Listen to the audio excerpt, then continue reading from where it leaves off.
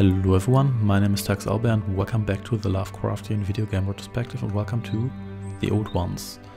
In The Old Ones you take the role of an unnamed protagonist set in a world torn apart by an unknown cataclysmic event. And you are the last guardian and your job is to find others and restore your world. The game is really beautiful, it's quite stylized and it has a little bit of an eerie atmosphere despite its rather bright colors.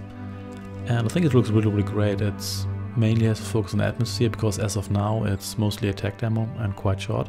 But the game is still in development and I do recommend to keep an eye on it. And I hope this game gets turned into a full game at one point, but we'll see. Thanks for watching and I shall see you next time. Take care and goodbye.